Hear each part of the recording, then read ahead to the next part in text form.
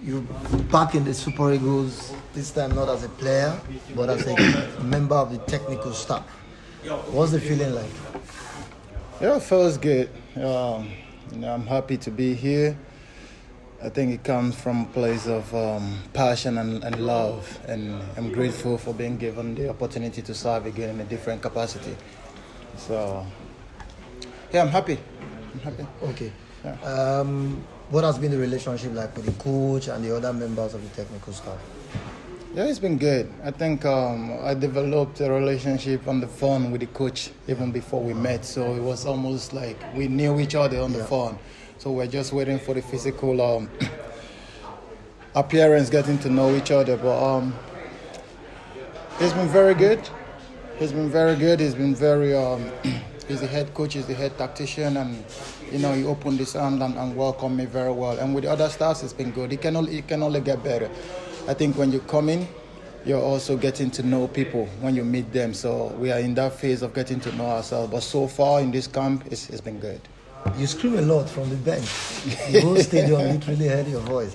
How do you think the players, react to your instructions from the bench? Yeah, I think I noticed something when I came in, and because I've been through everything they're doing right now, and I wish I was in that position as well. So what I thought could have happened to me is what I'm giving to them. Exactly. You understand? So I realized that when I'm a bit closer to them, they can hear me, because football is about communication and organization. And being a central defender and a former captain, I think I have that.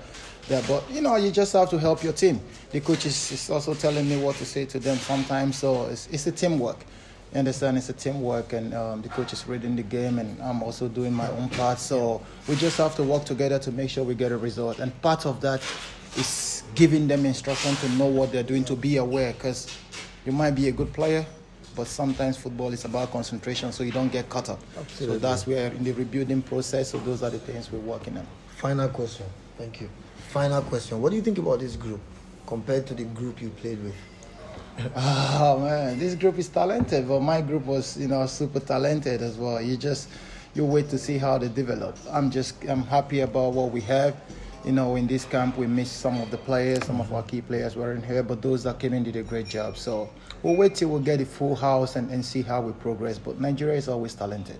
Absolutely. Now is how we can harness them together to play the type of football that the coach wants us to play, and make sure that we get results.